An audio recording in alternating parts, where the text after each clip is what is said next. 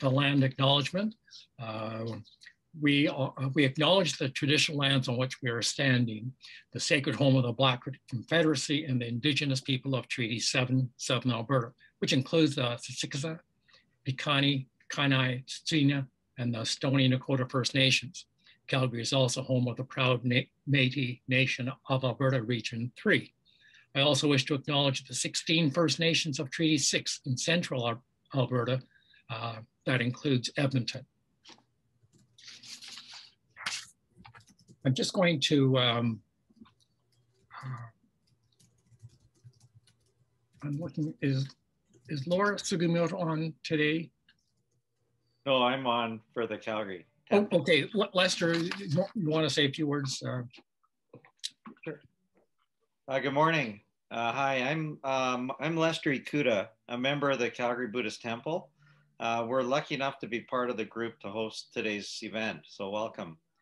I would also like to thank Jeff and Lillian for agreeing to talk about their illustration book today. And thank you for all of you for joining us. I really enjoyed the book because it brings our heritage to life for children of all ages. And parts of the story, reminded me of myself in my childhood and past. Now I'm not there yet, but all my 3 children have partners who are not Asian. And I can see this book would be a must read, hopefully for grandchildren who are yet to come. Again, thank you all for joining us, and please enjoy Lillian and Jeff's talk today. All right, great. And Kelly, back to you. Hi, welcome. I'm Kelly Keita. I represent the Japanese Cultural Association of Manitoba. I'd like to acknowledge that we are on the traditional lands of the Anishinaabe, Cree, Oji-Cree, Dakota, and Dene people and home of the Métis First Nation. It's a privilege for me to be involved with this virtual event. I was so happy to meet both Jeff and Lillian. I found their last talk a few evenings ago to be outstanding, and it really does bring to light a lot of the history, Japanese-Canadian history, that I thought I knew about, but clearly need to read more about. So welcome, and I hope everyone learns something from today. Back to you, Roger. Great, thank you. And Edmonton. Good morning. I'm Sanae from Edmonton Japanese Community Association. And we are so pleased that 4 associations groups are now together and doing something together. That's very nice.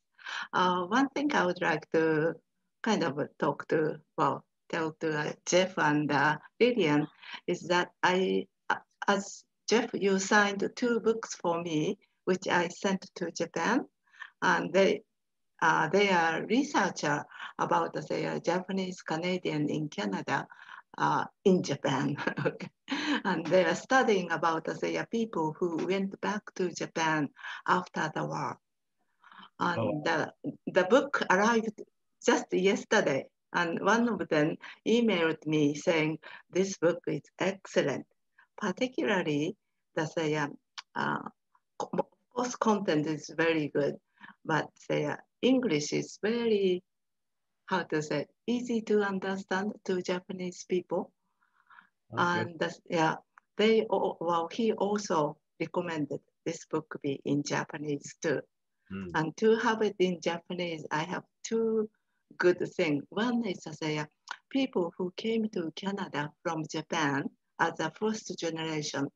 They don't know much about the Japanese Canadians' history.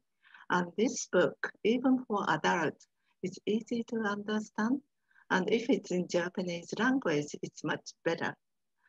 Yeah, and also nice for Japanese people who don't know much about the Japanese Canadian in Canada. And it's a nice, very nice, easy introduction for them. Thank you very much. Oh, thank you. Thank you. And now I just wanted to mention that as some images flashed up on the screen, I noticed that we have some young readers who have joined us, and that is excellent. That was our hope that we would actually get some of our young readers involved, not only in reading the book, but also in hearing the personal stories of Jeff and Lillian. So to that end, I want to just say a few, very few words, but of introduction. Jeff Chiba Stearns from the West Coast, the author of one of the collaborators on Being Yukiko. Jeff has been involved with many projects over the years, including some like What Are You Anyway, Yellow Sticky Notes, One Big Happy Family, Ode to a Post-it Note, and Mixed Match. And that last one is particularly significant, something that we watched here in Calgary not that long ago. Lillian Michiko Blakey has roots in southern Alberta. And again, when you hear her story, as many of you have already said, you'll be reminded of perhaps your own family's stories. She is was a visual art teacher and a consultant with North York Board of Education. She has had her work on display at the Royal Ontario Museum and the Nikkei National Museum. So without any further delay, I'd like to call on Jeff to begin his presentation. Great, thanks, Roger. And thank you to everyone. I know it's a myriad of time zones that we're in right now, which is exciting and fun. All the way, like I mentioned, we've got people joining us from London, not London, Ontario, but the UK. So that's great. And I think that's sort of a true testament too to sort of the universality of this book. I think that was mentioned by a lot of you in the beginning, is that we want this book to be far-reaching and to go international and to be able to tell the story in a very accessible way, which is really why Lillian and I worked so hard to make sure that we could produce a book that could be enjoyed by all ages. So the format of today's presentation is not going to differ much from Thursday night because we have some new people here. So we're just kind of go through the same kind of presentation that we did on Thursday night, but we definitely are looking forward to the discussion and Q&A section that we'll have after following the presentation. So Lillian and I will both talk about our work and how it sort of pertains to the overall creation of On Being Yukiko, because really what we did in the past led up to the moment in which we decided we would collaborate together, and how actually we were able to meet virtually and create the book. An interesting fact is that Lillian and I have never met in person. We have only ever communicated by phone and by email. And only just recently when we started doing presentations have we actually seen each other's faces face-to-face via Zoom. So it's quite an interesting world in which we live, because Lillian is based out in Ontario. I'm out in British Columbia, out in Vancouver. So yeah, it's really kind of neat that we can have this kind of a working relationship and never actually have to, meet in person. But without further ado, I'm going to kind of start going through basically a slideshow, and I'll talk a little bit about my work. Then I'll pass it over to Lillian, and she'll speak about her work. And then we'll come back and we'll talk about the collaboration and how we created On Being Yukiko together. All right, let's share the screen here. See if this works. Okay, good. And share. All right, does everybody see the flyer for the PDF? Awesome, great. Okay, if you have questions too, maybe just hold on to those until the end so that we don't break the flow. We want to make sure we can kind of just get through this, and then we can have all the time we need for a discussion, hopefully over half an hour if all goes well. But here we go. Here's me. So a fun fact is that Lillian and I, we decided in the book we would draw each other, or we would draw ourselves in our own styles. So these are the portraits from the book. I always start with this. This is a picture of me at probably age, I don't know, 3 or 4 maybe. It's hard to say. I'm the little guy in the Wayne Gretzky number 99 t-shirt. And what was kind of fun is that, I grew up on an orchard, and I was surrounded by a lot of family all the time because my grandparents on my Japanese side, it was sort of like the meeting place for all of our families. And as you can see there, my grandfather, Harry Chiba, he was an avid fisherman, and he used to always bring home these massive sockeye salmon. And I wasn't quite a fan of them, as you can see. I'm standing next to this fish that was about the same size as me. But what was interesting growing up in Kelowna was that all of my cousins were mixed Japanese as well. Something that I would learn later on, we could sometimes associate as being Hapa. And I'll talk a little bit more about what Hapa means in a second. So growing up in Kelowna, I went through a few kind of interesting sort of things as I was growing up. One of the things that sticks out most to me was this time, it was the 80s in Kelowna. If you haven't been to Kelowna, it was pretty white during the 80s. And there weren't any sushi restaurants. I think there was one, and nobody really went there except for my family. And it was multicultural day at school. I don't remember what grade it was, but it was probably 2 or 3 or something. And my mom decided, well, let's take sushi, because we would eat futamaki rolls, you know, every New Year's, or it would be a special occasion when my grandma would make them. So we made them and took them to school. And none of the kids, they would poke at them, but nobody tried it. And not even the teacher tried it. And I remember at the end of the day, there was this big, you know, full sushi tray of food. And I had to, my mom was picking me up from school, and I thought, what do I do? So I put it in the garbage and told her everyone ate her sushi, and then they loved it. And I felt really bad about that, right? Because I lied to my mom, but also, you know, it was sort of one of those periods where it really defined me, especially as a Japanese Canadian, you know, as sort of these racialized experiences. And these are the things that stuck with me. And over time, as a creative outlet, I started using a lot of these stories and collecting these stories and creating films and animations about them. So these are a lot of the works that I've done over the years. I've made 9 films, many of which are short animated films. I have made 2 feature-length documentaries. I'll talk a little bit more in length about that, but I've had a lot of really great success with the films. Some have been nominated for an Emmy. I've been selected in over 300 film festivals, and they've won, I think, about over 45 festival awards. So as a filmmaker, you know, I'm still making films, but it takes a lot longer, I think, sometimes to make feature-length films, sometimes 4 or 6 years. So I'll talk a bit about the One Big Hapa family in a second. But it all started out, took animation at the Emily Carr Institute of Art and Design. That's me in the middle. I always show this photo because I wanted to prove that I used to have cheekbones. Not so much anymore. But yeah, it was a great time where I could learn and craft the skill of filmmaking, but also the craft of animation and illustration. In Emily Carr, I started to work in a style that I would start utilizing more, and I'll talk about that in a second. But I made these 2 student films, and you could see the sort of style that I was using was developing over time, but it really kind of turned into this sort of style that I coined as Hapanimation.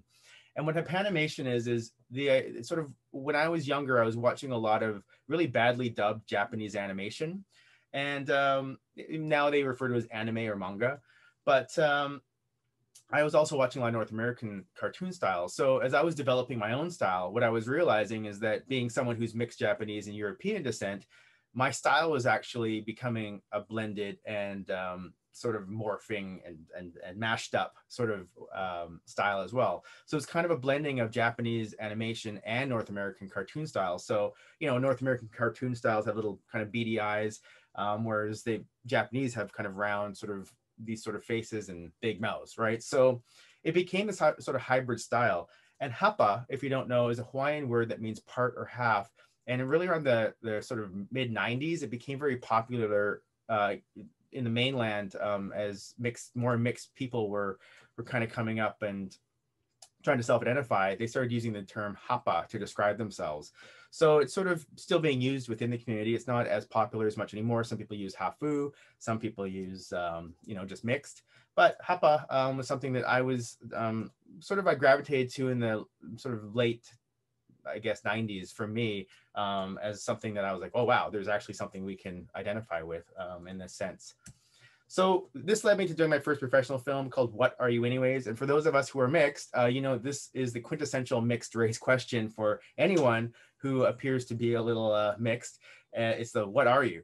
And so I grew up with this question a lot. People were always curious because I didn't look full Japanese. They figured I must be something else or something othered.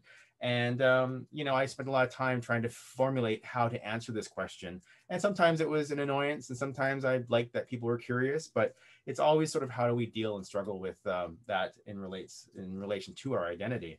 So in the film, it was really an exploration of all these experiences that I had growing up in Kelowna, being mixed, you know, all the way up to all of my mom and her sisters, all married white guys, and all of my cousins were mixed, but also just like what happened to me in elementary school, all the way up to being a teenager and up to meeting my wife, who's also mixed Japanese. And now we have cute little mixed Japanese babies. So we kind of joke and call them Hapa 2.0 or Super Hapas. But that film was great because it sort of brought me into the world of talking about multiracial identity or mixedness, especially in the Japanese Canadian community, because as you guys all know, 95% of all Japanese Canadians, there's a rate in which they intermarry. And that could be even higher. I think that was an NAJC stat that was taken quite a few years ago, even when I started One Big Hapa Family.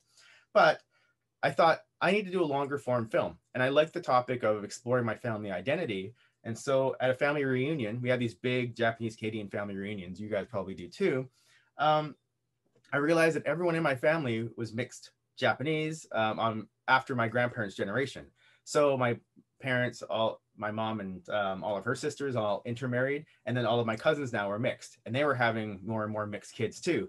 So there was a point in our family where, you know, we were totally blended, and there was really no going back from that.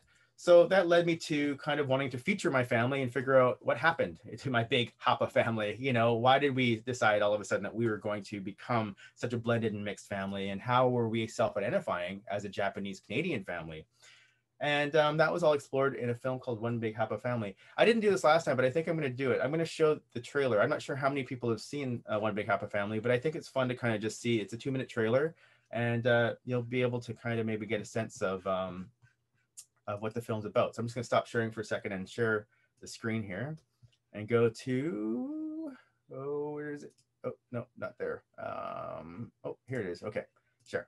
Okay, I'm going to try this. Let's see if it works. Are you guys hearing sound? Yeah.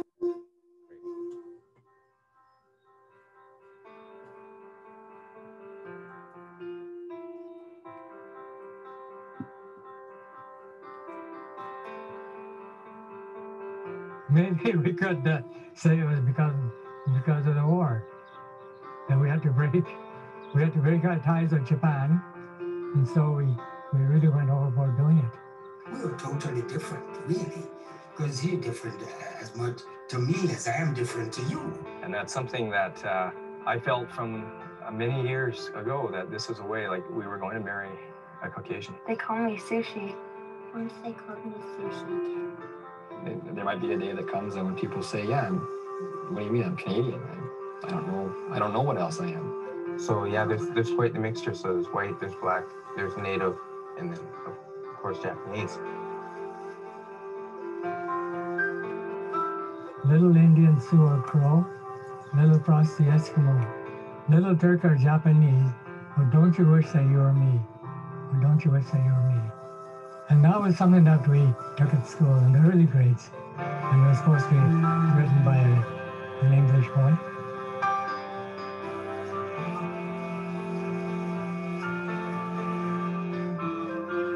I often hear people make the comment, well, our community is getting smaller, it's dying, and the problem is intermarriage. We're just disappearing. And I turn around and say no, because intermarriage actually makes us one of the fastest growing communities in this country, because we're doubling the number of people who can potentially add children to our community.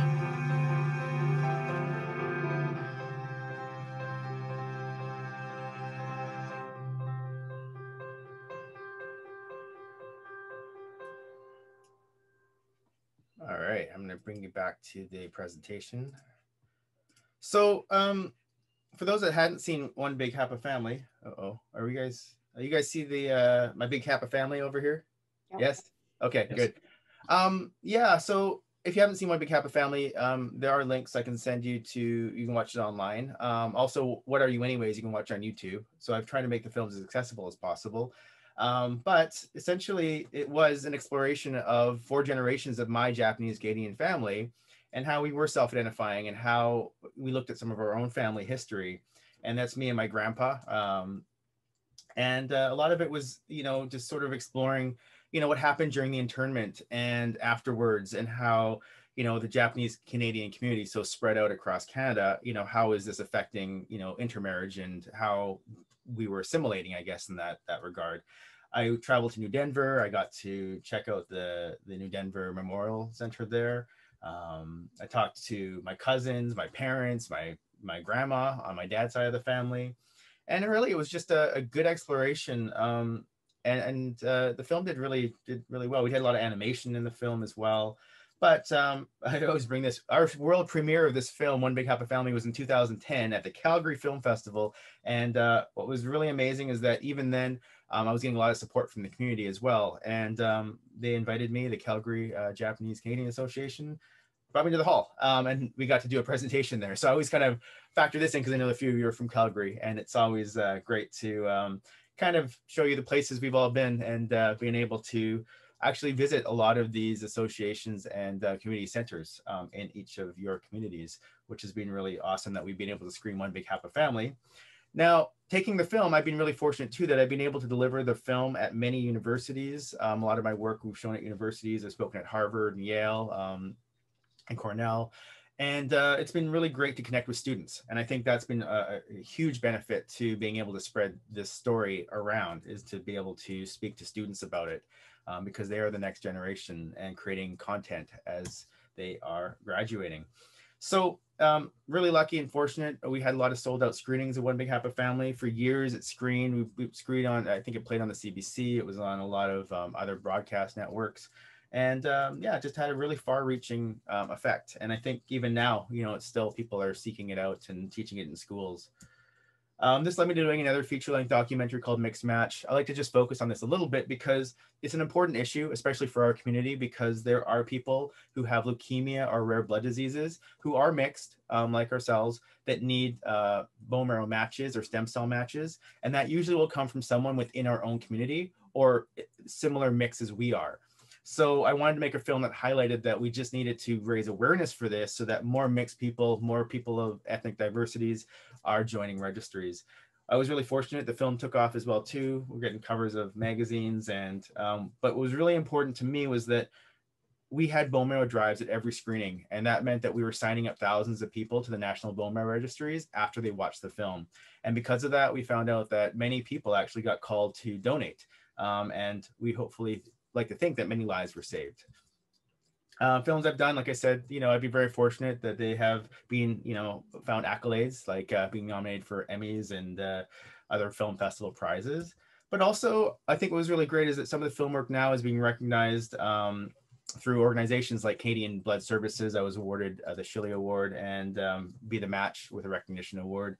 I also just received a Cultural Diversity Award. So I think for me, it's really important as an activist, as much as I am an artist and an animator, to be able to focus on some of these stories within my own filmmaking and creativity. Here's my own little Happy family. So that's my daughter Yuki, my son Takashi, and my wife Jen. And this is taken probably a year ago. They're a little older now, but this really inspired the next step in my own creation, and that was making kids' books. So when Yuki was 3, I wanted her to see, you know, that she could read a book where maybe the ABC animals weren't just animals. They could be mixed up things like she was. So they could be many things. And I wanted her to self-identify with saying that animals weren't just this or that, but they could be a multitude of things and be blended. So because of that, I started drawing on Post-it notes. I've done a lot of work on Post-it notes, and some of you might know that. But essentially, this was the book. And there's my daughter Yuki at age 3 holding the book up. And the book was great. We had a distributor. They got it into Chapters and a lot of kids' bookstores. But for the most part, what was exciting was that, you know, here's an alligator, the Narus, and it was just fun mixing up animals. But what I thought was really exciting was that I was getting kids sending me their own interpretations of my mixed critters. And I think for any artist, this is the greatest form of compliment, is to be able to inspire people to create their own works. And having kids send me drawings was pretty much the reason why I started making kids' books. This led me to doing the last kids' book I just did, which was Nori and His Delicious Dreams, which is about a little mixed Japanese boy. He's kind of me, I'm not gonna lie. When I used to think, when I was a kid, I used to always think about sleeping and food. I don't know why, it was a weird kind of thing, but it was important for me that, you know, he looked like what I looked like when I was a kid, and that he had parents that looked like my parents, right? So he has a Japanese Canadian mom and a white father. And he has a Obachan, and I kind of focused a little bit on that in the story, but it really isn't so much about that as it's just about him sleeping in food. But I just wanted there to be representation. I wanted a kid to open this up and be like, oh, hey, you know, like this little boy's like me, mixed. And I think we just need more of that in kids' books. So as you can see here, these are some of the drawings. These are early preliminary drawings that I did. You can kind of see I was kind of exploring the look. And in the end, I kind of settled on this. And yeah, he just kind of, this little boy whose name is Nori, is sleeping in sushi and shumai. And it's a great way to kind of introduce kids to different foods from all around the world. And ramen, of course, everyone's favorite, at least my favorite. And I always end by saying this: I have found bliss. You know, in my entire, you know, last 20 years of creation and making things, I haven't worked a single day in my life. And the opportunity that I've had to be able to visit communities and speak to people, or, you know, around the world about the work I do is basically the reason why I feel like I have found bliss. So with that being said, I'm going to conclude my presentation and pass it over to Lillian, which is lunchtime out there in Ontario, isn't it? Lillian, I think, are you muted? Yeah. Oh, you're back. Okay, I can hear you. Great. Oh, is this, uh-oh, wait. Sorry, Lillian, I gotta pull your presentation up. I just realized that I have the wrong one. So bear with me for 1 second, please. And I'm going to get my presentation up and running here for you. Some reason that was the wrong one. We have updated it since, and I had it on my, okay. This is the problem with me is I've got a billion files. I'm trying to now, I gotta find this. Okay, presentations, Manitoba, Calgary. Is this the new one? Let's see. Okay, I'm gonna hope this is it. Sorry guys. I went in and I think I updated something, but doing that, uh-oh, I did. Okay. Can you just bear with me 1 second? I'm going to save this as a PDF. Yeah, oh, here it is. I got it. Okay, I think I've got your presentation, Lillian. Sorry, guys. Oh, can you guys see this now? I have screen sharing on, right? Window and view full screen. Okay, Lillian, can you see your family? Yes. Good. Okay, I think we've got your presentation now then. Okay. Okay, great. You want to start? Okay. Good morning, everyone. The history of my family in Canada is almost as long as the history of Canada itself. In this family photo, we see my paternal grandparents, Kiruhichi Yano and Takako Yano, with their 3 sons. They were both born in Kikuchi, Ken, Kumamoto, Japan. My father, Hisashi, was born in 1910 in Port Moody, British Columbia. He is the baby in his mother's arms. Both of his parents were dead by the time he was 7. Next. My grandmother made a living making tofu after her husband passed away in 1912. She died in the Great Flu epidemic of 1918. Next. My maternal grandfather, Nitaro Hamaguchi, immigrated to British Columbia in 1900 when he was only 20 years old, and Canada was only 33 years old. He became a Canadian citizen in 1907. In 1913, Maki Teramoto became his picture bride. They both came from Kumamoto, Japan. They had 3 daughters, Eunice Kinue, Lily Reiko, and Rosie Akie. Next. My mother, Lily Reiko, was born in 1923. Next.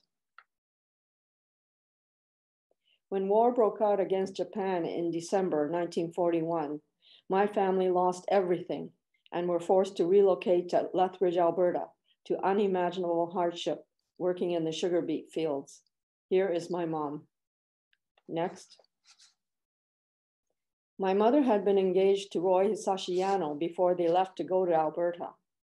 My family had been sent to work, my father had been sent to work in a road camp at Griffin Lake. In 1944, he finally received permission to go to Alberta to marry my mom. Next. All Japanese Canadian adults were fingerprinted, like criminals, and had to carry identification cards at all times. Mom's name was spelled incorrectly, but she was too afraid to correct them. She was only 19. Next. I was born in 1945. Here I am with my grandparents before they relocated to Japan in 1946, just after these photos were taken. Next. Here we are in the frigid Alberta winter. My sister, Marian Kyoko, was born in 1946 after my mom's family all left for Japan. Next. Here we are finally in Ontario in 1952 at our first Canadian National Exhibition. Next. My parents never talked about what happened during the war. They wanted my sister and me to grow up as Canadians without the darkness of our family's past. I just knew something bad had happened, so I grew up denying the Japanese part of me, like many other sons say. But everything that we experience growing up does have an effect on how we go out into the unknown world. And all of the people before us are part of us as well. I am Canadian. I am Japanese. In many ways, I am the same as a person of mixed race. Each part of me hated the other. It was not until the acknowledgement and redress was signed on September the 22nd, 1988, by then Prime Minister Brian Mulroney and Art Miki that I began to understand who I am. Next. In my professional art career, I sporadically searched for my identity. In 1975, a piece from my first solo exhibition, Mirror, is a portrait of my two selves. At the time, I wrote a preface which explored my dilemma of being two people in one. Mirror is an introspective piece which attempts to express my ambiguous feelings resulting from belonging to two very different cultures. It is a highly symbolic work. The two women are really one, as if one of them is looking at a mirror image of herself. Both are Asian. One is in Western dress and the other is in a Japanese kimono. But who is the real person and who is the image in the mirror? Next. For most of my art career, I created images in my mind, often using family members as models. My Japanese-Canadian family appear in scenes of Canadian life, but make no connections to my family's past. This painting, in silent spaces between the notes, I stand outside myself and watch, alludes perhaps to my feelings of being an outsider as a Canadian, but not fully a Canadian. The model is one of my biracial twin daughters. Next. My work often expressed the archetypal experience of isolation. Morning prayer is a comment on how the world has seemingly replaced spiritual rituals with mundane ones. The morning prayer replaced by the morning commute, each person isolated and alone in a crowd. I have included my mother and sister in this work. This painting is in the Government of Ontario art collection. Next. I painted Shikataganai, It Can't Be Helped, Alberta, 1951, in 2001, 13 years after redress. It was my very first expression of my family's story. It is my own memory of the sugar beet fields of Alberta, where my family toiled endlessly from dawn until dusk. I see myself hiding behind my Anglo doll. My clean white dress contrasts sharply with this life of toil. It is a reminder of the city life my parents were forced to leave. Next. 37 years after World War II and 24 years after redress had passed before I had the courage to have a solo exhibition about my family's story at the Japanese-Canadian Cultural Center in Toronto. It was curated by Bryce Kambara, and I think you should all know now that he is the 2021 recipient of the Governor General's Award for Outstanding Community Service in Visual Arts. Next. Hanging prominently in the foreground is a large portrait of myself as a young woman, wannabe. It is a sumi drawing on shoji paper. I am hiding behind an image of Marilyn Monroe, whose famous face is ironically on a Japanese fan. More than anything, I wanted to be blonde and white. I was very nervous about showing art which focused on the injustice against Japanese Canadians living in British Columbia during the war. Next. Gaijin Foreigner, Strangers in Our Own Land, is an interactive installation of 48 images accompanied by excerpts from written accounts by my mother and her sister of the forced removal. Next. Viewers could lift the images to read the words under each of them. Next. It touched my heart when many elders came to me after they had read the words under each of the 48 images and said, with tears in their eyes, "Thank you. That's exactly what happened to my family." Next. This is one of the works. It is the wedding photo of my grandparents, Nitaro Hamaguchi and Maki Teramoto. My grandmother was a picture bride. She came to Canada to marry a man she had never met in 1913. He had come in 1900 and became a Canadian citizen in 1907. Next. Here, my mom's family posed in front of the Alberta cabin in which all 9 of them lived. My mom wrote in her memoirs, "When Japan joined Germany against us, the Canadian government forcibly uprooted the Japanese Canadians from the West Coast. We were given the choice of having women and children go to internment camps and men to road camps, or to stay together as families and go to sugar beet farms in Alberta. Mother wanted our family to be together, so we decided to be evacuated to Alberta." Next.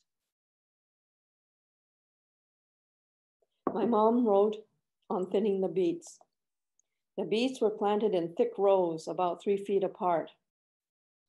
When the plants were about 1 inch high, we thinned them down to single plants about 1 foot apart, all the way down the rows, row after row after row. Next. She continues.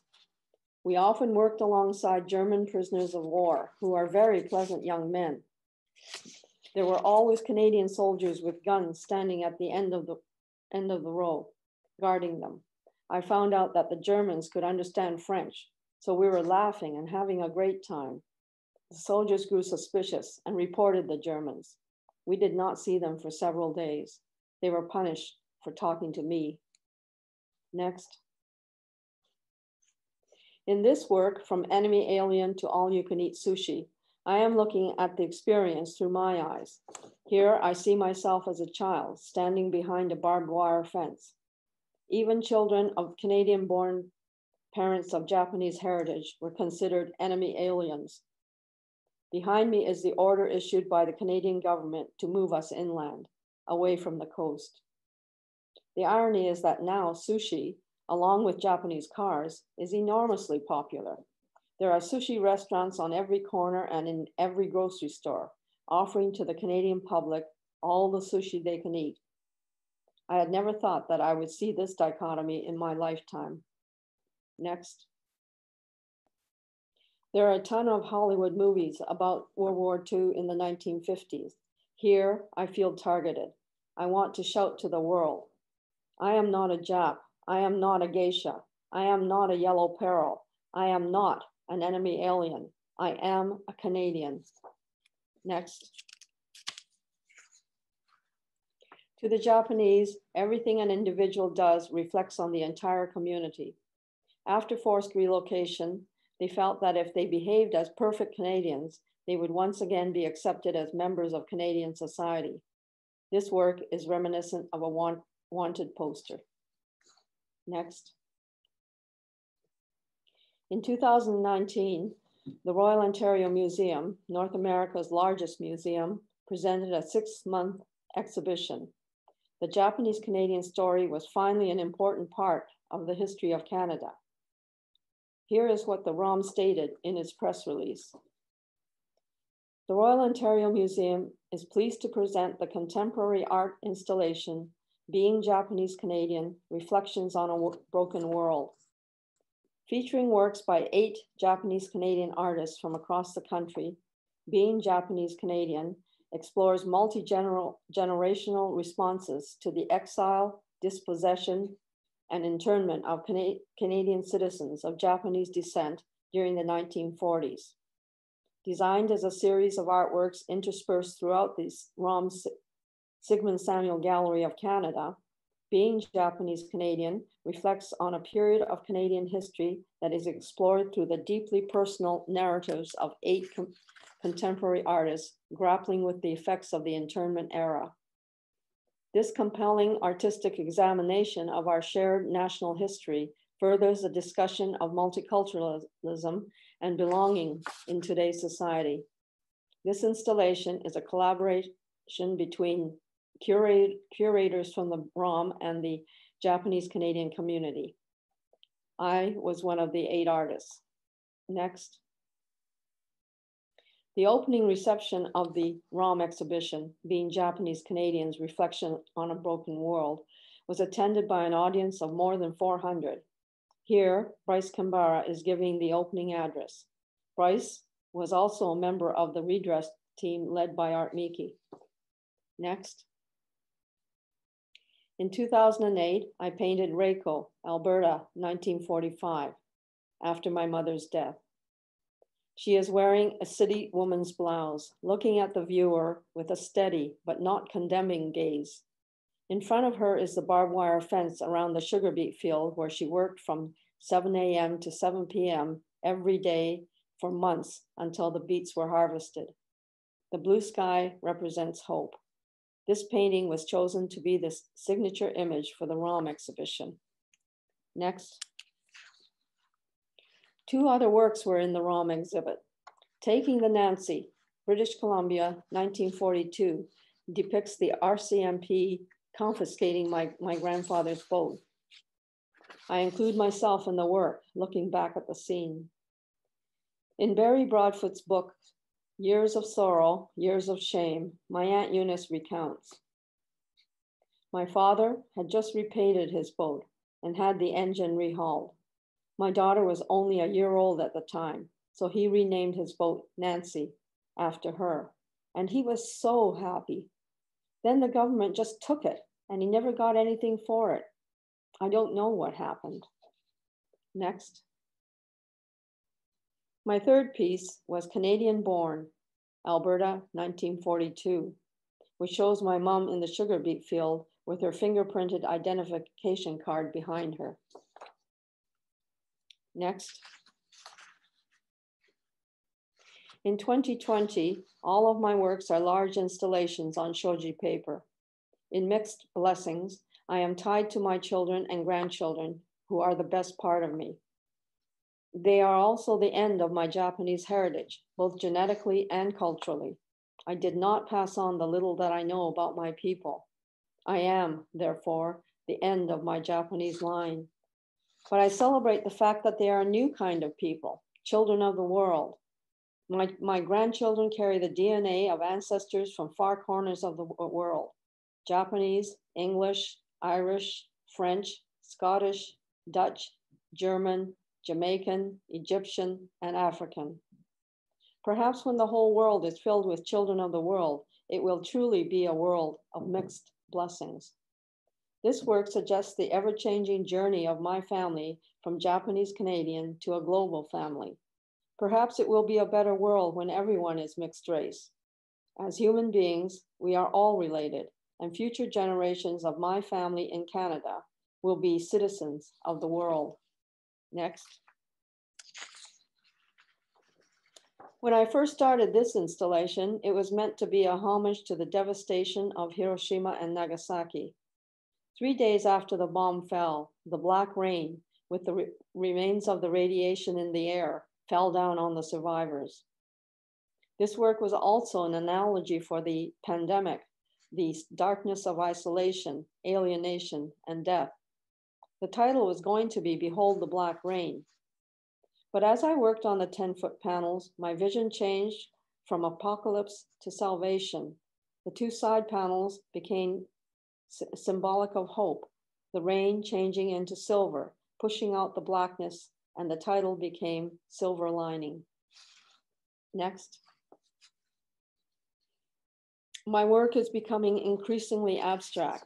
This 15-foot installation is called Sticky Rice 22,000, Out of the Darkness, Into the Darkness. Each grain of rice represents one Japanese Canadian forcibly relocated. Most went into internment camps in the Rockies. Many went to the prairies to hard labor, but others were spread out across Canada.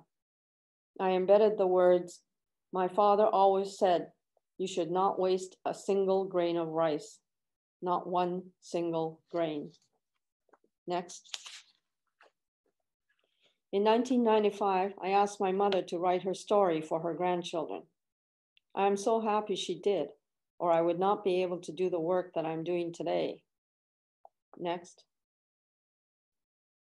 In 2019, I wrote and illustrated my grandmother Maki's story, The Picture Bride, which I sent to Jeff Chiba Stearns to see if an animated version could be created. Later, we decided that a graphic novel, which incorporates the past, present, and future, would be the most exciting form for young people.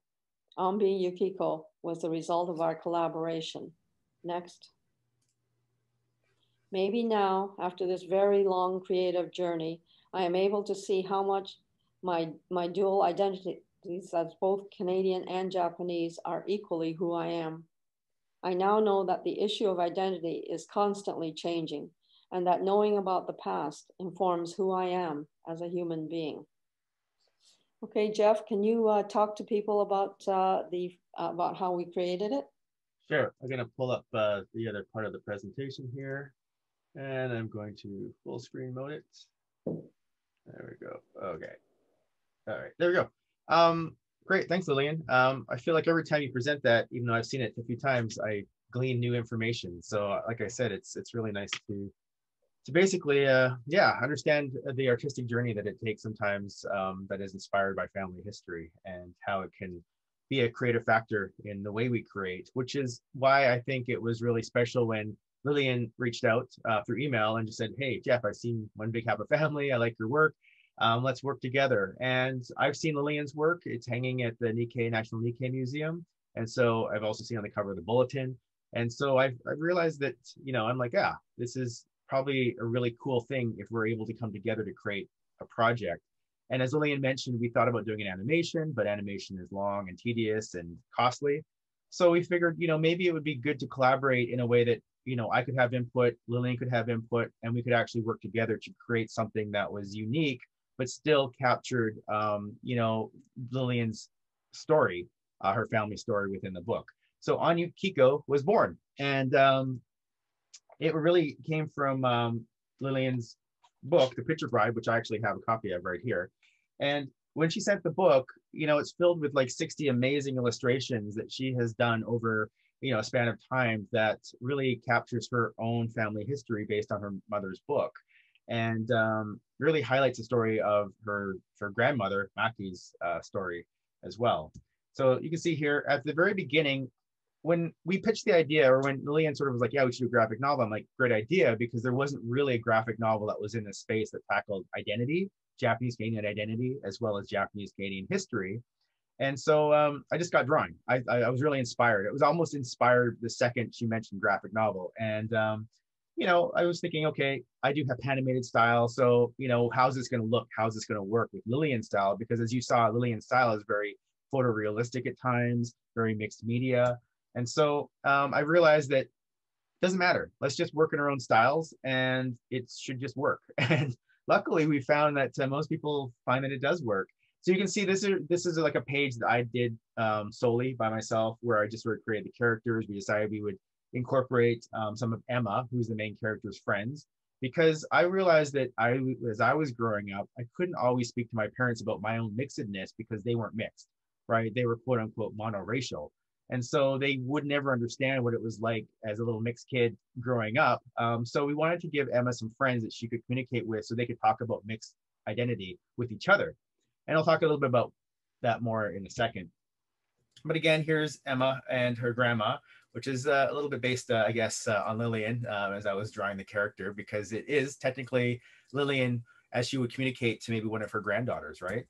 So again, on Being Michiko was sort of an inspiration that led into the initial story. And as Lillian said in her presentation, a lot of what happened, that she was depicting in her own artwork and in her mother's story made it into this book, because obviously we wanted to tell a real story, a historically accurate story, as well as create maybe a fictionalized story in the present of how a grandmother might talk to or tell the story to her granddaughter. So it's kind of a mix of fiction and factual in that sense.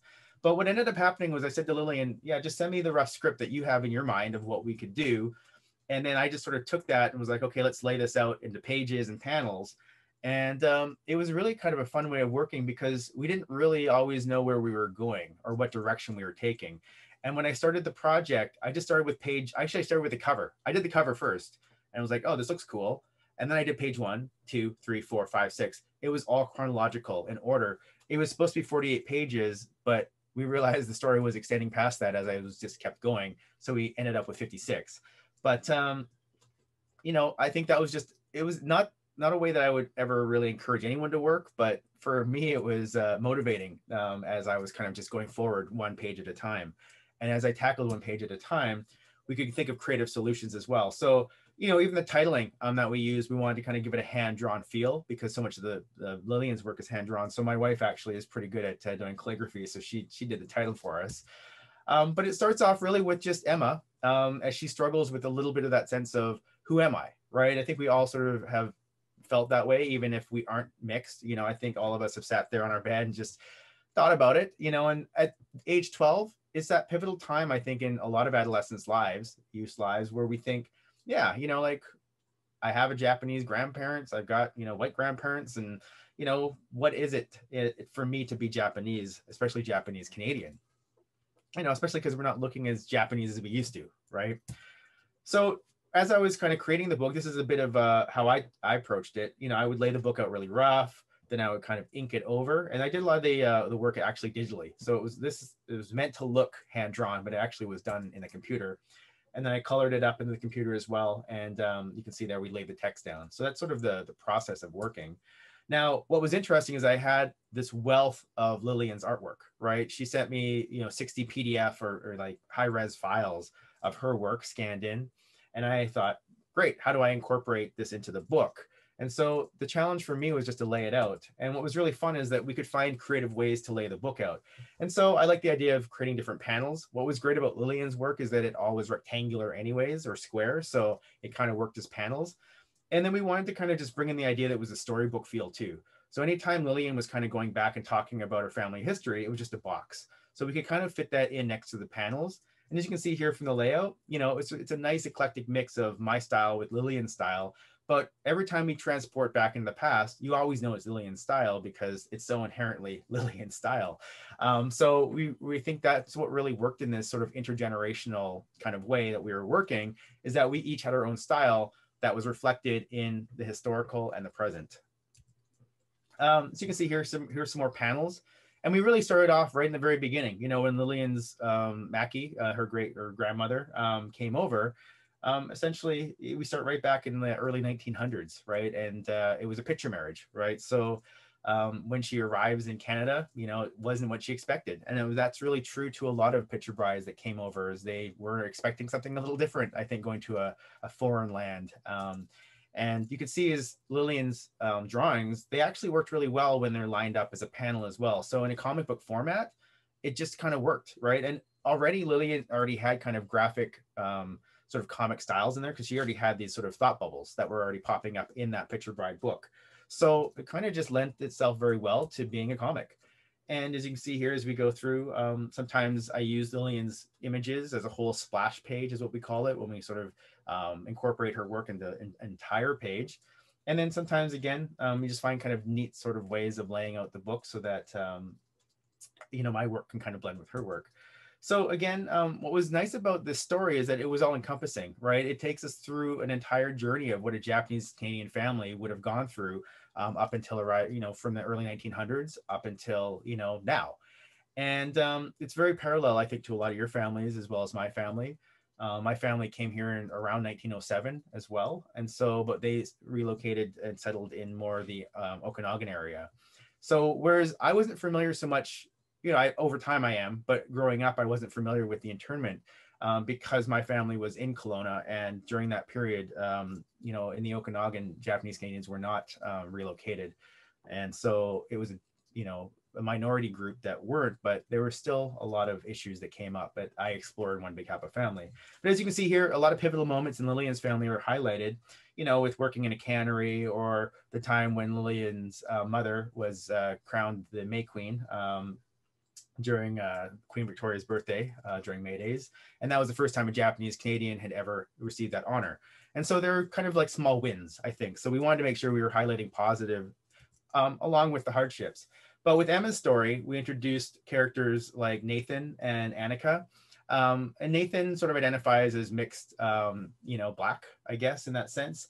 And he has a Nigerian mother and a white father. And we wanted to say, okay, it's not always just a Japanese white mix. You can have other mixes as well, too. But also with Annika being quote unquote white, she's still identified as mixed because her parents were first generation Norwegian and Ukrainian.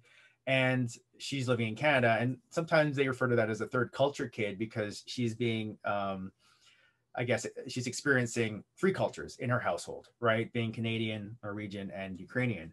And so there's a sense of mixedness there too. And as Lillian even attested to growing up, she felt quite mixed as well because, a lot of that generation, Sansei generation, didn't learn the language and was sort of navigating between those spaces as well. So myself being Yonsei, obviously my appearance is not as Japanese as the Sanseis or my mom's generation. And so, I have different, struggles and different, issues that I've dealt with, but also traveling to Japan for me is different because people don't see me as being Japanese. So they're not trying to speak Japanese to me, right? Whereas the Sansei generation, they might go to Japan and they just don't speak the language, but they feel more alienated because they don't. And that's the kind of experience like my mom. She's never really had a need or a want to travel to Japan. And I think that's quite a common experience. So we have that kind of discussion in the book. What it's like if she were to go to Japan and how she wouldn't fit in because she never learned the language and her mother never learned the language. And even for me, I never learned the language. And that was really a loss, I think, for me and my family, and something that I'm trying to bring back with my kids. So again, the book transitions into the war period, and talks a lot about what Lillian talked about in her presentation, where, the boat was taken away and their family had to pick on what they had to do or what they wanted to do. It wasn't much of a choice. It was be interned or go to Alberta. And they chose Alberta. So we captured that in the book as well. And you can see, as Lillian showed you earlier, the ID cards. And we wanted to incorporate some of that history into the book. So again, the book itself became a bit of a time capsule and a way we could kind of present a lot of this history. Again, showing the life and through Lillian's. So kind of showing how, they were living in a shack, right? That was, it says my internet's unstable. Can you guys hear me okay? Okay. And that's partly a tricky thing because,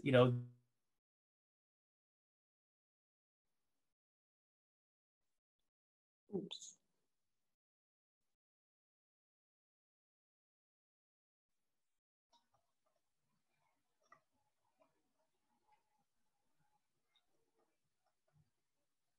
Have we lost Jeff? We've lost you, Jeff.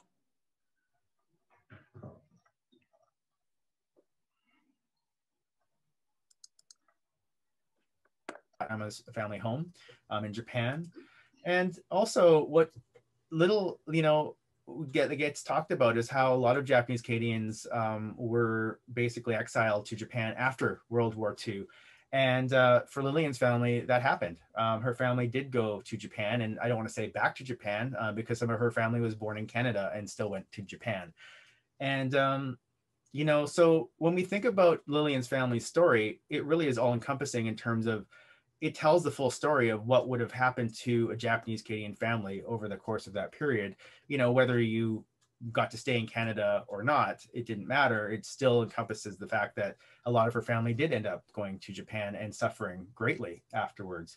We wanted to make sure that we left on some hope. So we talk about the redress. And as Lillian sort of was working through her illustrations she had in the past, we had to do a little bit of updating because some of the feedback we had was that we wanted to focus on more of the females, the women who were part of that movement as well. And so Lillian was able to revisit some of those drawings and actually include a little more of them, as well as highlighting some of that story. So the feedback we got was really great from a lot of people who pre-read the book in the early draft phase, and we were able to make a lot of adjustments. It actually took us longer to edit the book than it did to make the book. We started in when it was just pre-COVID. It was around COVID time, just when COVID hit, which was actually why we made the book, because we were like, oh, what a great time to start a project because we're all kind of in lockdown.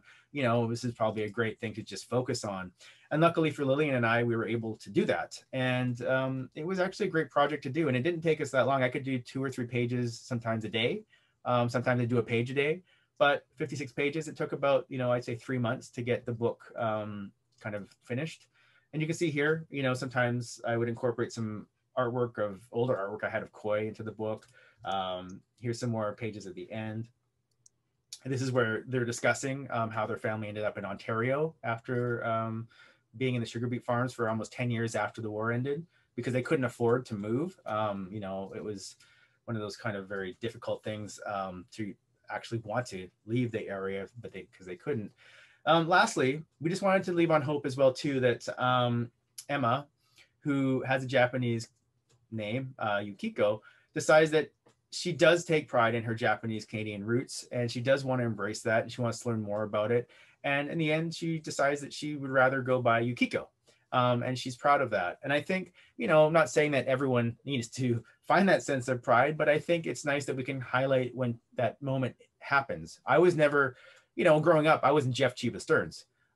It wasn't until I did What Are You Anyways, where I decided it was important to honor my Japanese Canadian side and take my grandfather's surname, because, you know, he had all daughters, and so no one took his, you know, his surname wasn't passed on. So I felt it important to take it on as Jeff Chiba Stearns. And I think that moment happens in a lot of our lives. A lot of my cousins have taken on the Chiba name as well. I passed it on to my son. And I think that's something that as a community, you know, we are gravitating towards more of this sort of embracing of our histories and our heritage. So as you can see, we put a lot of glossary terms in the book because we wanted people to learn more. And as Lillian will kind of talk about, she spent a lot of time, an immense amount of time creating a curriculum guide and teaching lesson plans for teachers, because we want this book to end up in schools. That's the ultimate goal, is that this book gets taught in schools forever, just like Oba-san and Joy Kogawa's book. We want this book to be the resource for elementary school children and middle school children, so that they learn about this history. We don't want this history to be lost or forgotten, because so much can be learned from not repeating this ever again. So a lot of those terms that are in here, like racial profiling that we talk about, and also third culture kids, but also internment camps. And this was really great because we had a lot of help from the National Nikkei Museum, Landscapes of Injustice, on helping kind of craft these glossary terms. So, you know, kids can learn a little bit more about that accurately, because a lot of times research is changing and evolving.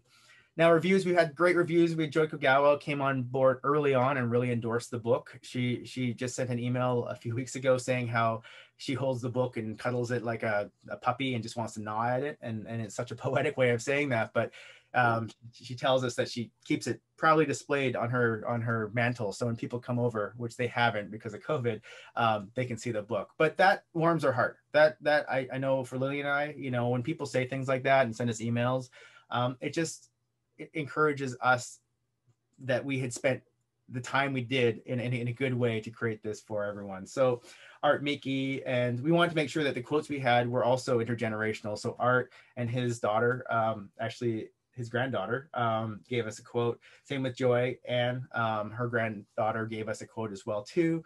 And Tamo Campos, who is David Suzuki's grandson, gave us a quote with his grandmother. And Mary Kitagawa, she's a huge champion of the book as well too, has been very supportive and given us quotes. So we encourage you to give us quotes or reviews, and you can actually do that if you go to Goodreads and just type in on Being Yukiko. I think we've got 22 reviews so far. So it really helps us out if you guys want to go on and leave a nice review for us and rate the book, because teachers and educators and librarians will go there and see that and realize, oh, hey, people actually like this book. Well, we're going to order it for our classes. Big thank you to all the Japanese Canadian associations that came on board early on to help us, because book is independent. We decided that early on we were not going to get a publisher because we didn't want to have a publisher getting their hands in and changing things and editing our book. And also we wanted the book to come out in a timely fashion. Usually if you get a publisher, it takes 4 years before a book will ever reach the public. We were able to get the book out in like 7 or 8 months. So we started in March of last year. The book was ready for Christmas, December. You know, it's unheard of in the publishing world. So we self-published the book, independently published it. And because of that, we had great support from the National Association of Japanese Canadians and all the groups you see there, including the ones on our presentation today. So thank you so much. Really great support. The Bulletin has given us front covers, the Nikkei Voice. The community has really embraced the book, and we can't thank everyone enough for that. The CBC just did a feature on me and the books I make for the kids, my children. So now it's getting national coverage. So that's great. You know, for us as independents, this is the greatest thing we could ever expect. If you order books through any of us, the associations and myself, I will methodically sit there and draw a little picture of Yukiko and write something in there and sign it. I think I've signed over 1,000 books so far. Lillian's done a few hundred herself, I'm sure. And yeah, we want to say a lot of the associations have copies of the book that they've gotten in bulk. So you can get those books through them, save the shipping costs. Just get a hold of Roger and Kelly and Sanai. And they should be able to get you guys books. I know some of them might have been selling out. If not, you can get the books through this website, meditatingbunny.com/store. And if you do it through there, you know, I can personalize it for you if you want, I guess, you know what I mean? So just leave a note when you're ordering. But yeah, that's a nice hardcover book. I'll show you when I come off the presentation. Again, here's the website. You can also order ebooks as well. So if you don't want to pay for shipping and you just want to read the book, they're ebooks. You can go on Amazon and order the ebook as well for Kindle. That's our plug for today. But also important to note, we want this book to be read by as many people as possible. We've already had a lot of libraries order the book, which is really great for us. And a lot of schools are ordering the book.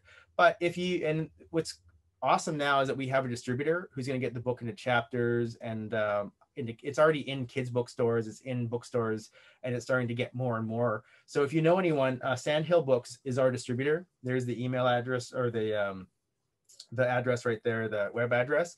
You can send a bookstore to them, and they can order, the bookstore can order through Sandhill Books and get the books through Sandhill at a wholesale. So, and we also encourage libraries and such to do. So if you guys want, we really love that if you order books, you know, pick up a copy for your library or school library, you know, just because we want the book to be far reaching and be accessible.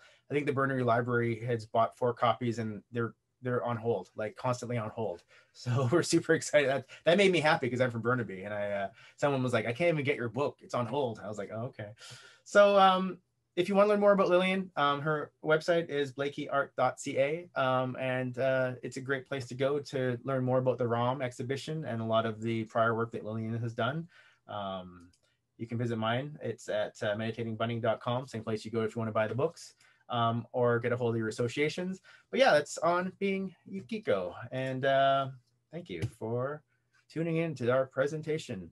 I'm going to, and also follow us on Instagram. That's the best way to keep in touch with us as well too, or at least me. It's at Meditating Bunny or on Being Yukiko. If you're on Instagram, follow us. And it's the best way to keep in touch, definitely through direct messaging that you can do. So with that being said, I've got about 20 minutes. I would love to have a discussion with everybody and see everybody. So if you guys feel inclined and you want to turn your cameras on, if you feel comfortable, great. If not, that's fine. I'm sure some of you are still wearing pajamas. I like that Lillian and we color coordinated today. Good work, Lillian. We're both wearing red and black. I don't know how that happened, but nice job. But yeah, I want to thank all of you for taking the time to join us today.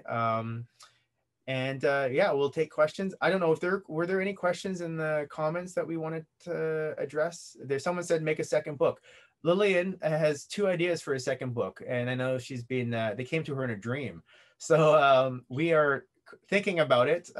We are definitely busy lately. I've taken on a few other gigs, but I think if there's demand, we will. And as was mentioned, we do want to get the book translated to Japanese. I think that would be a great thing to have as a resource for those in Japan and beyond. So it takes time, it takes resources, it takes energy, and it takes funding. So, once we sell more books and we can kind of reinvest in that. But I think right now our main focus is really on getting the book into schools. So because we know at least that way the book is going to be well read and that we're going to be able to inspire the youth. And that's really what the mandate was when we set out to make the book, is that, for Lillian and I, we didn't care about the money as much as we cared about the fact that we could just inspire this next generation to not just know the story and the history of the Japanese Canadians, but also to go out and record that history in their own families. So we really want kids and youth. That's why we were hoping there would be more youth today to say, hey, let's talk to mom and dad and turn on the iPhone recorder and actually ask them questions about our family history. One of the greatest things I ever did was I sat down with my grandpa during One Big Happy Family. I didn't just ask him questions about what I was talking about in the documentary. I asked him family history questions, and we spent like 2-3 hours talking, and I captured that entire interview. So I have that interview for my grandchildren and my children to watch, because my grandpa passed away at 98. No, he was 89 when he passed away a few years ago, before my children were born. And so those resources are invaluable, absolutely invaluable. So I really hope that it inspires all of you, to talk to the next generation about their history and get that down, whether it's written like Lillian's mother did, because we wouldn't have this story if Lillian's mother hadn't written down her family's history. So we really encourage people to, get a little tripod, get your camera up there, boom, push record and just film. And you'll always have that. And I think that's the true beauty of today and technology, is that we can capture these stories quite easily. So I'm going to, Lillian, is there anything you wanted to add? Sorry, I felt like I was taking a lot of time there. But yeah, do you want to add anything about where the curriculum's at and everything else? Yeah, we're getting it together and having it field tested in two schools in Ontario, but we are changing it around to make it more accessible for teachers. I can't seem to get a chat in there, but somebody was asking if it could be done in French, and yeah, we're working on that as well. I think because a good friend of mine is the French consultant for York Region, so.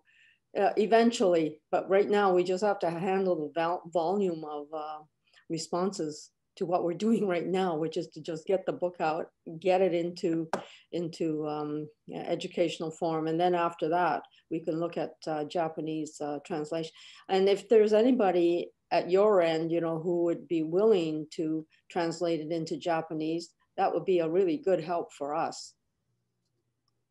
Especially, from the Buddhist Association, there must be people who can write Japanese, right?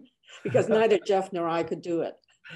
That was a tricky one, yeah. Like, both Lillian and I, we aren't proficient in the Japanese language. So even when we did have a little bit of Japanese in the book, we really had to make sure it was accurate, because we were so unsure of that. And also, like I said, we're very fortunate that the Landscapes of Injustice team and the National Nikkei Museum, a lot of the researchers came on board early to help us make sure that our research and our, everything in the book is accurate.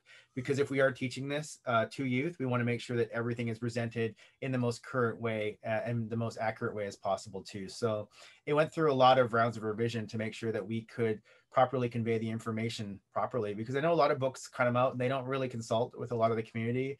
And we wanted to make sure that this book is not just entertainment, but it's educational, it's the edutainment, but also, like I said, it's, as Lillian said, if we're going to present this in schools, we want to make sure that this is as accurate as possible. And that's why it's also means a lot to us that we have the associations that have come on board. As you can see, here's the book, but we really want to make sure that everybody who helped on the book was represented well. So big thanks to making sure that we have, the association's backings on this book, and it's been really, really helpful for us, for sure. So yeah, we've been, this whole way, we've had a lot of volunteers and people helping us out. Debbie has been helping Lillian with the curriculum guide building, and I think next steps would be translation. But yeah, if you know anybody, send them our way, because I know that we could definitely use a bit of help in that area. If any, oh, there you go. People are showing us their books. Awesome. To the Boras and Geispers family. Did I say your last name? I probably didn't. You guys can, if anybody wants to jump in at any time and just raise your hand and unmute. And if you guys feel comfortable, you want to show us your lovely faces, please do. We love that you guys have the book. That's amazing. Awesome, guys. That's so good. And so exciting. But yeah, if anybody wants to just jump and tell, you could tell your own story. You could tell us how your family story relates to this. If you guys are talking generationally about these things, we'd love to hear that too, because I think, has the book inspired you? I guess that's the other thing too. What do you think about? Oh, Jeff. Yeah. I was thinking too that if there are any children out there and just ideas on what they would like to see happen, in the next Yukiko book. Oh yeah, what would you guys like to see in the next Yukiko book? Does any of the kids want to let us know if they want to see Yukiko come back and have more stories? You guys can unmute and let us know. What do you think? What would you like to see? We'd love to hear from you guys. Should we make more books? I guess that's the first one. Anybody? Yeah, we see some thumbs up. Yeah, there we go. Does anybody want to tell us what they want to see in the books? Or is everybody feeling shy this morning? Jeff and Lillian, it's Kathy Turnbull again.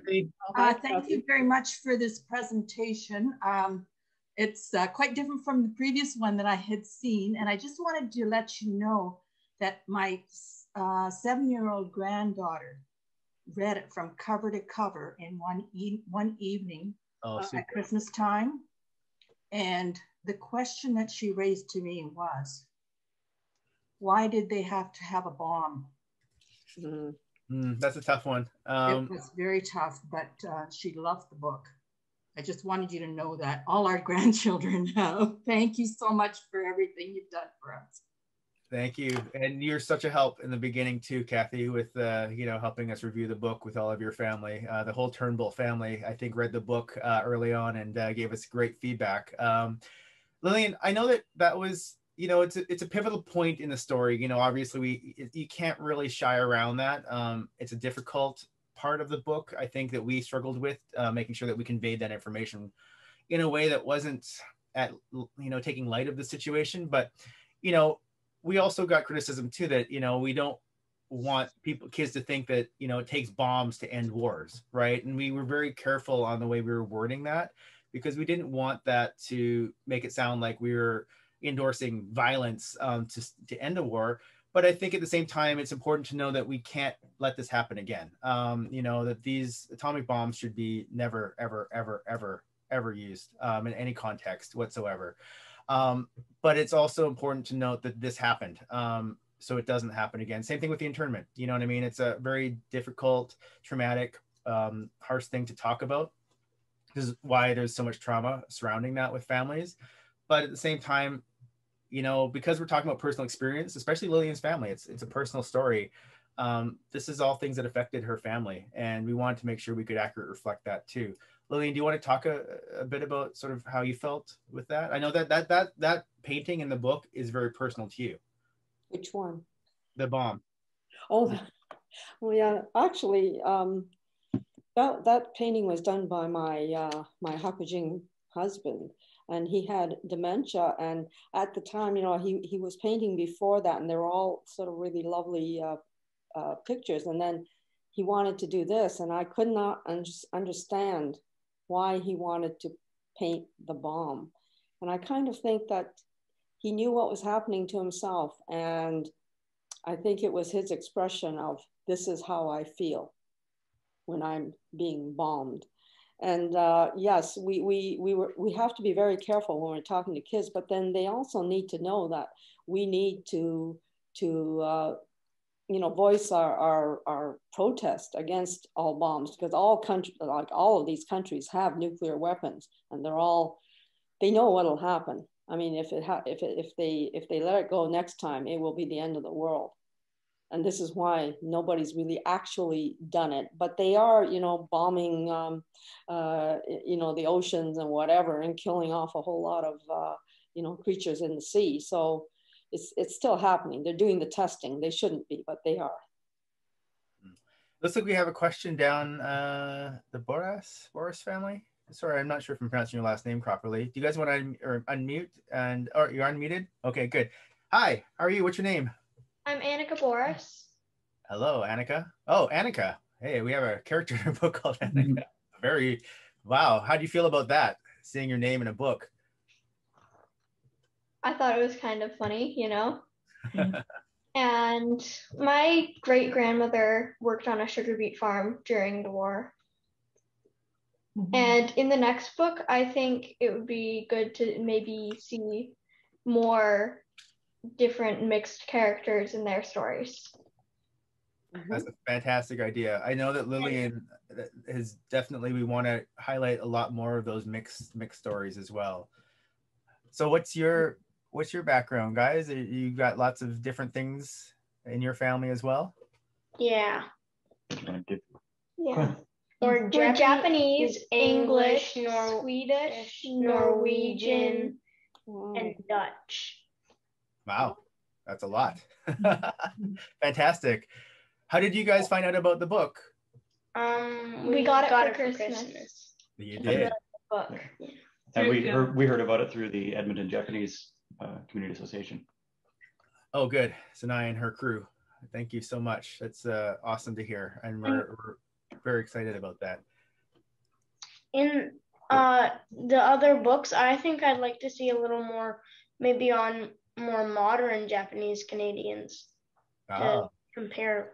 That would be interesting. I think that's a great idea. And I think I think part of Lillian, her idea too, is to bring this into the present more as well. And to maybe look at, I don't know, do you want to share some of those ideas you had, Lillian, and see what people think? Oh, I can't remember. Well, I really do think that because mixed race children are the fastest growing demographic in North America. And so that there are huge numbers in the schools, and then there aren't very many books, which address the issues and challenges of mixed race people. So, and I'm talking about, picture books and so forth in the younger grades. They talk about individual cultures, Black culture, Asian culture, whatever. But I do think that they need to feel validated and a feeling of belonging, and they will if there are more books being produced talking about mixed race. And this is why I want to get it into the curriculum, so that children really start understanding diversity, and to make sure that they never do something that's so terrible as to hurt people. And so this is why I'm wanted to do this. I'm so glad I found a partner in Jeff, because without him, it would have taken me a lot longer, and I don't have that much time. So I think it's true. It's like it's our stories for our peoples. You know what I mean? I think that's what's really important, is that we're sharing our experiences with other people who have similar experiences. And I think that's really important. It's like stories for us, or for you by us, right? And I think that's really remarkable to hear and awesome to hear, and I think, we don't want to just talk about, sometimes it's just a half and half thing, right? Because of my generation, we used to always say I'm half Japanese. And I realized over time, that was what was really cutting me down, is that cutting myself into fractions was not really a great way of seeing myself, knowing that I'm a whole person. So I really kind of discourage the use of fractions, just because I find that can sometimes be harmful, which is why I think I gravitated more to using words like hapa and mixed and such, to feel a sense of wholeness, knowing that there's parts of me that, make myself up. Now, mind you, like I said in the last group, it's up to you how you self-identify, right? If you want to be Nikkei, Japanese, Canadian, Yonsei, Sansei, mixed, Hafu, Hapa, it's up to you. And that's, if it makes you feel good about who you are, then that's great, and I think no one has the right to take that away from you. So I think as a community, we are really taking in the fact that our community is mixed and we're blended. And that's the way we're going to be as we continue forward, to the point where we're going to be so mixed and blended that we are just, Japanese Canadian is not going to sort of be associated, with the fact that, we have to look Japanese to be Japanese Canadian or to be Nikkei. And I think the more we can kind of, gravitate towards that idea, the better off we're going to be moving forward and embracing more of our community into these associations and groups. And you're seeing that more with the Japanese Young Leaders Association. A lot of them are Hapa, and a lot of people who are working at the Nikkei National Museum, Hapa, Powell Street, a lot of them are Hapa. And I think that's great. I think we're taking an active role in wanting to embrace. Yes, that's me. I drew that one. So I think that's great. I'm really happy that the younger generation, is being able to have these discussions and conversations with their parents based on some of what we're tackling in the book, right? And for some people, it's the first time you've actually seen that. And I know for Lillian and I, it means so much that like grandparents are sitting down with their grandkids and reading it together. This might be the first time in like 50 years a grandparents read a comic book, right? But, I think that's amazing that, they can sit down. And when Lillian and I, we did a reading for the Japanese language school, and it was just a reading. We didn't do a presentation. We just read the book. And I think we had 300 Japanese preschool kids joining us that probably did not understand a single word that was coming out of our mouth, but they sat there and they listened for 45 minutes, and it was fantastic and it was amazing. And we're hoping we can do that again, just have like a reading. I read Emma's part, and poor Lillian, you had to read everything else, all the whole historical part. But what I liked about that was that it was just sharing the story with people and being able to come together and hear it being read out loud. So thank you so much for everyone who's read the book together, I think, and discussed the book together, because this book is a book that needs discussion, especially amongst families, because it should incite dialogue. It should incite the need and the want to learn more about your own family histories, which is really what Lillian and I set out to do. Are there any other kind of questions that anyone had or comments you'd like to give? We'll maybe do a couple more. To say one thing. Okay, yes. Hi, everybody. My name is Junko Bailey. I am originally from Japan. I'm from Nagasaki. So growing up in Japan, we talk about the atomic bomb all the time. Every summer we have the memorials and all that. So, but besides the point, now I'm the mother of a 6-year-old and the 3-year-old here. Mm-hmm. And once I became the mother, I start to see a struggle in my own identity as a Japanese person in Canada. And I also start to see my kids, their father is Caucasian, so they're half. Then I start to realize like, oh yeah, they are going to go through this identity issues. And I wanted to find out more about what the Japanese Canadians go through. So that's how I get really interested in the histories and the second, third, fourth generation, what they're going through, and also the language problem, because I'm teaching my boys Japanese, and I start to see how difficult it is to continue the language. And my kids are crying, but so yeah, this book would be really great for my kids growing up, and also for me, my generation as well. So thank you. Well, thank you. And I think it's great that we can have people of, all generations, like I say, participate in this kind of dialogue. And I think it tells, like a very historical story, but at the same time, we are starting new chapters in all of our lives, right? As new Canadians. And I think it's important to know, the stories that came before us, obviously. And yeah, thank you for sharing. Lillian, do you want to comment? Yeah, there's one more thing that I would like to say.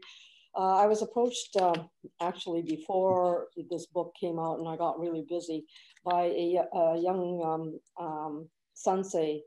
Well, we're not so young anymore, but a Sansei woman who really wanted to explore the Sansei experience. And the more I work in this area, I realized that the Sansei are actually a lost generation. A lot has been written about the past internment history, and now we're moving to, and a lot has been done too for the by the Yonsei for mixed race identity through film and plays and writing.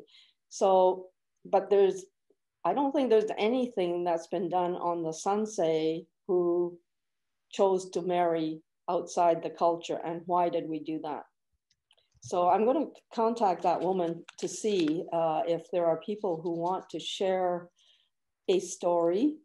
It could be anonymous, whatever. If you know of anyone who would like to do this, please let me know, because I think it's important to know. I really feel that we're the generation that's sort of left in limbo, feeling more Canadian and less Japanese, but looking more Japanese and less Canadian. And, growing up, we're half the culture, that persecuted us, and half the culture who were the victims. And I think that has really colored a lot of the issues and problems that I've had, challenges that I've had with my own life, and coming to terms with being Japanese Canadian. And the past is really, really important to know who you are completely. So if anybody has any ideas about this, please contact your organizations and they'll let me know. Thank you. Can I just say something, Jeff? Yeah, go ahead. Who is speaking? Yeah, it's Kelly. Hi, Kelly. I'm not sure why I'm not coming up in speaker view, but that's okay. So you know what? I think your book is very, very timely. As an organization, an executive on an organization, we're beginning to identify that there's a problem at hand, and that problem is, what is the succession of your organization? We're seeing that the Sansei, Yonsei, Gosei individuals are finding less of a reason to be part of a membership because they've lost their identity. And I think your timing of this book is perfect. And I think it's something that we need to really hold up to these individuals to say, you have a membership for a reason. But even more so, I'm not sure what the other organizations are seeing, but our new Issei, so the Junko Baileys, the new Issei are really going to be an integral part of our organizations. So I don't know if you've ever given thought to trying to write a book on how that succession plan takes place, how we integrate new Issei to founding members of these organizations to come together as one. Yeah, it's hard because I'd like, the reason I present, the work I do is because it comes from personal experience, right? It's often drawn from my experience or from those that I've spoken to. There's a lot of other Yonsei mixed Japanese like Julie Tomiko Manning who are doing amazing work with the Tashmi Project. I think they have a graphic novel coming out. So it's a lot, and I know that she's covering the history as well too within that project. But you're right. That's I don't want to say it's hard for me to approach that topic from a firsthand perspective. I have friends, obviously, or Issei, and there's a lot, but I kind of feel like it's up to them to tell the story as well too, right? I think it gives an authentic voice, whereas Lillian can speak to her experience because she has an authentic voice, and I feel like that generation, may start to create more work as well too, because there is this certain sense of diaspora, right? Of kind of living outside of Japan and living in a new community. And that's what we're seeing too at the National Nikkei Museum or the Nikkei Cultural Center, is that there's more and more of these groups that are meeting and collectively coming together. And I always think it's interesting, how are they seeing our history, as Japanese Canadians have being here for many generations, and how are they reflecting on what happened during World War II, knowing what was happening in Japan at the time. So I'd like to see more parallels, right, of kind of what was going on in Japan with what was going on here, and how the differing sides maybe were, you know, seeing each other, I guess, in that way. Because, you know, like I said, I'd like to know more of the story of when, you know, Lillian's grandmother went to Japan after the war with her kids, right? Because that's a story that I don't see as reflected as much, but I know is very difficult because they were going to a war-torn country and they were being seen as the enemy, right? Coming, you know, why are you coming back, right? And I think that's something that's rarely told. So I think there's a lot of stories that need to be explored. And, you know, this is just scratching the surface, obviously, Lillian and I's, but I know that there's definitely more and more. So that's, I guess, I encourage all of you, you know, to find ways to creatively tell these stories, right? You know, and now telling them with your kids too. I think that's also why it's important that Lillian and I have this intergenerational, you know, novel that is really a true reflection of being an intergenerational collaboration, right? Through a sansei and a yonsei. So we do need an issei and an issei and a yonsei and a gosei. You know, maybe that's the next step, is to do a book about the 5 generations right now. And now I don't even know what you would call the 6th generation. Anyone know? Like what comes after gosei? Do we know yet? I don't know. So I think that's coming. And I really feel like that's, that there will be more and more of these stories that will come out. So Junko, I hope that you're thinking about that too, about how you tell your story, because your story is important, especially for our community, because you are the next real generation that's going to continue the legacy of Japanese Canadians as well. So yeah, I just wanted to mention something that I am actually trying to produce a documentary about the new issei in Manitoba, and also have an idea about panel discussion between the new issei like me and the Japanese Canadians, and talk about our gaps and some stuff that we think about, but very difficult and sensitive to talk about.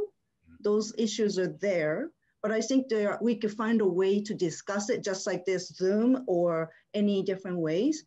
And I think we could do it. You know, we all, you know, have the same ancestors, and we have the common interest of keeping our culture alive for our next generations. And I think this is really a good time to really do this project of panel discussion.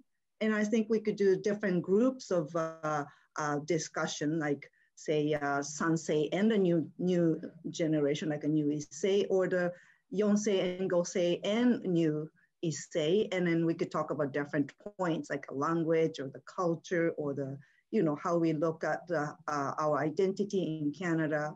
So there's lots of topic that we could discuss.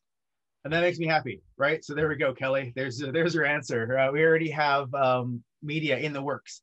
And like I said, the best thing to do is tell our stories through film, books, theater, all the arts. And I think that's all we could really ask for. So the more we can create, the better. And I really encourage everyone to capture your own stories in some way, somehow. And then, you know, if you're comfortable, share it, you know, share it with everyone. I think the Japanese Canadian group on Facebook is a valuable resource for everyone to share information, to share what the community is doing. Like I said, I think we've sold the majority of all of our books because of that amazing Facebook group that was started, I think, by John Endo Greenaway from the Bulletin. So, you know, big honor, or big ups to that, because that's a great way for us to connect and stay connected. So, you know, love social media all you want. Anyways, Roger, you gotta. Yeah, Kelly, you know, before we lose this opportunity, you raised the point about the new issei and the future of your organization, and I'm here in Calgary, and we've had the same kind of conversation at our board level, and so certainly as Junko had suggested, I think there are some conversations that you know that we need to have to share some of these ideas. So I'll be in contact with you, Kelly. And sorry, yeah, can I just start myself? Yeah, hi, I'm Izumi. from Toronto. Hi, Lillian. Hi, Jeff. Thank you so much for a great presentation and great book. And I love all this. Oh, look at that. Yeah, and I've been enjoying quite a bit of this. My 9-year-old son. And so his suggestion was also to have something with atomic bomb. I think I've been talking to him about Japanese Canadian internment, and that first time I showed him the pictures, maybe a few years ago when he was maybe 5 or 6, he was shocked that Japanese Canadians went through such hardship. And this made it more relevant to his generation, like what it would be, the kinds of conversations that they might be having. So it was really helpful to have this. And so he requested to read this at his bedtime. So we all go through this a few pages at a time after we have gone through this whole thing already. So to just tag along with the conversation that's been happening, I'm an immigrant myself. I've been in Canada for 18 years. 19 years, and I'm a researcher at University of Toronto. And so we don't know yet, but I'm applying for a grant from the government to do the research on Japanese Canadian identities. So, the vision is to have different focus group type of thing, group discussions for different groups of people. So, Shinjushao, first generation, middle year age people who are older seniors, sansei, yonsei, gosei, and so forth, and to sort of explore what it means to be Japanese Canadians or Japanese in Canada, and also how to relate to racism that happens, and that's ongoing anti-Japanese, anti-Asian racism, and other kinds of racism also happening in Canada, and how to situate ourselves in it. If we get it, I'll be in touch with some of you, but just wanted to, it's exciting that many people are thinking about similar things, and I hope that that will lead to documentations of different identities. Thanks. Izumi, I'd just like to point out many of the cultural associations have grants available. We have a community grant available. It doesn't necessarily have to come from a local organization. So you should look at all of the organizations to see if there's a grant you might be able to tap into. It's not large dollars, but you know, $2,000 to $3,000 is not unheard of to help fund projects like this. Okay, thank you so much. And the endowment fund is also good. The NAJC endowment fund, I'm sure you know about that one. You know, there's great resources out there, and thanks, Kelly. I think that's great. These organizations, these associations have funding to help with these types of projects, and I know that the NAJC Toronto group is very active as well, with Lynn over there. So. Yeah, I think it's a valuable thing that we have all these associations across Canada that now, you know, we can use Zoom to come together like this, right? Whereas in the past, it's sometimes tricky because Lily and I would be traveling in a plane to see all you in person, which we miss. But at the same time, this is a great opportunity to bring together communities, to have these discussions. And so I encourage everyone, you know, down the road, this should be an ongoing thing, you know, aside from the book. You know, if there are ways that these associations are able to maybe have a monthly meetup with other groups and other associations and other people who are interested, this is a great way to bring the community together to have these talks and discussions, you know, in an intergenerational way too, you know, because we should be involving the youth. I'm elated that we have youth, you know, in this presentation, because in the past, you know, a lot of times it's just us adults, right? So very exciting to see the youth. And, you know, if we could think of more things to involve the youth with in this way, I think we should really put our heads together and do that, right? Which is why I keep making kids books, you know, for my kids, and hopefully, you know, you will also find ways to do that. So, but even like I said, just reading Yukiko with your grandkids or your children is a step in the right direction, right? And, you know, it's getting that dialogue and conversation going. So I want to be mindful of time. I know that we all have busy days ahead of us, and some of us haven't eaten lunch yet or breakfast, like myself. So again, huge thank you to all of the associations, Manitoba, Edmonton, Calgary, and the Calgary Buddhist Temple for putting together this amazing event and bringing all of you together. And again, stay in touch. The Japanese Canadian Facebook group is a great place to do that. I put my email up there if you want to get in touch with me. Izumi put her email up too, so if you want to keep in touch with her. Very great. So I encourage you in the next couple of minutes, if you want to put something in the chat as ways to stay in touch, do that, please. But thank you. Thank you, thank you, thank you. And Lillian, do you want to say anything before we part? Yeah, I'd like to keep in touch with Junko Bailey, just because I know that it's really difficult, you know, for new Canadians of any sort. But this is, you know, I really would like those new Issei to understand that we are here as a support group. So anyway, can you send your email address to Jeff, and then if I find people, I know of a couple of people. It's just getting them to talk, but then we'll work on that, and see if I could find, you know, some people who are able to do this for you. Lillian, I can put your email address in the chat. You want me to do that? Oh, okay. Okay.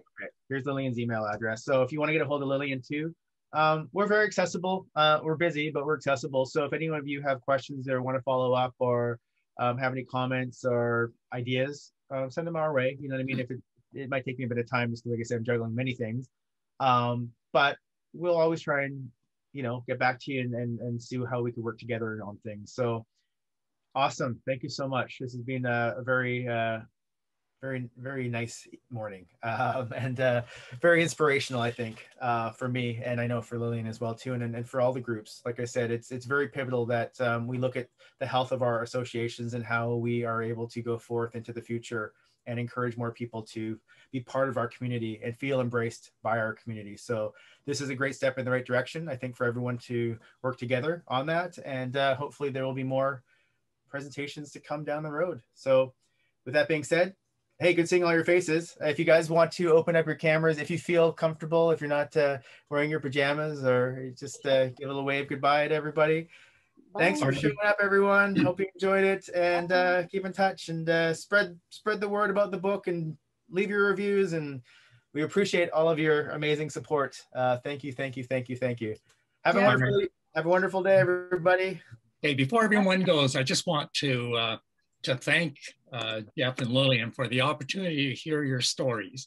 I want to thank you also for your work over the years to keep the history of Japanese Canadians alive and never to be forgotten. You know, this could be a conversation starter to have that talk with some of our youth. You know, it's someone else mentioned, it's a great way to introduce that topic, whereas some of the adult level books is pretty, you know, pretty hard for them to get into. So again, Jeff and Lillian, thank you so much. It's been an incredible morning. And I find that, as you said, Jeff, it's become an international affair, and the word is spreading. And you know, certainly I intend to continue to get the word out there, because you know, as so many people have said, it's a great way to bring the younger, the youth into the conversation.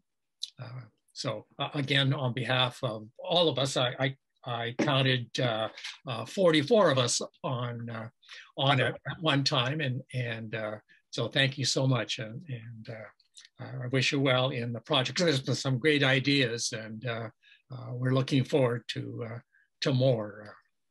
Thank you so much.